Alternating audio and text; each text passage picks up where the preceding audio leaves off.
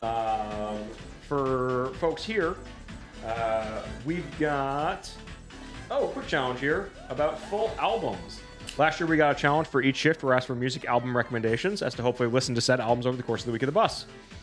So for folks around right now who have a full album to recommend, go forth. I will steal the obvious one, and oh god, I feel like an absolute idiot because all I know, I have listened to it so much, and I don't have the specific album title in my head firm. The Rise and Fall of a Midwest Princess. Oh, yeah. Chappell Roan's 2023 release. Yep. That got bigger in 2024. Mm-hmm. It slaps. Really good. Very not safe for bus. Slaps. Yep. Anyone else who has a full album, please jump in. I got two quick ones. The one that you would all expect from me, which is BRAT by Charli XCX. Big change from Crash. So much more like her mixtapes. Lots of hyperpop energy. Absolutely love it. I just found out she got nominated for 7 Grammys for that one. Whoa! Very good album. A non-hyperpop album.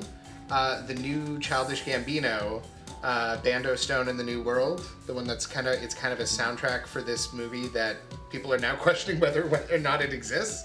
I'm convinced it does. But it's really, really good. Lithonia, the single, is incredible. But I do warn you, if you watch the music video for Lithonia, there is a jump scare in it towards the end. But the album, fantastic start to finish. Amazing. Who else has an album?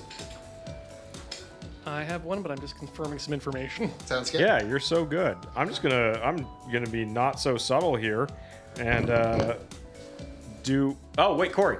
Yes, sorry, I was looking down. Hi. Hey, Cory. The new Lin-Manuel Miranda concept album, gender-swapped version of the movie The Warriors, now a musical, The Warriors, is very, very good. Ooh. Heck yeah. Thank you. Oh shoot! Did it happen? You alright? Nope. Oh no! Fart butt! Fart butt No, it's weeping. okay. Oh, fart butt! Yeah, fart butt's fine. I just missed the stop. Oh. Well, I need to be chastised. We're reacting to very different things. No, I Oh my god. I thought it chance. frozen or something. I got. Back in the 80s, Yes. Columbia Music commissioned a number of albums based on Japanese animation television series soundtracks, because that's a great way to make more money by re-recording soundtracks in a different style for music you already own. They did a bunch of these with very well-known at the time electronic, sequential electronic musicians. But they also did a series. Those were called the Jam Trip, or the Bit Trips.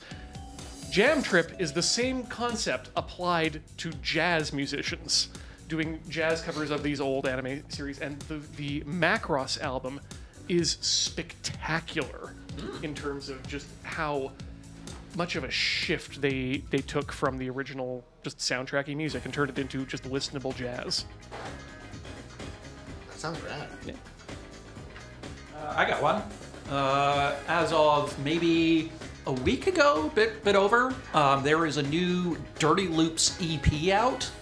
And if you're a fan of notes, Dirty Loops has you covered. I remember you bringing this up last year. Yeah, they are good stuff. Phenomenally talented. Henrik is probably one of the better bass players, just period. And one of the tracks on it is also a cover of Stevie Wonder's Living for the City, which is one of my favorite Stevie Wonder tunes. And it's really, really, really good. I highly, highly recommend the new EP Beagle from Dirty Loops. Heck yes. Thank you, everyone, for suggesting some albums. Yeah. What I heard from that was a lot of people with good taste.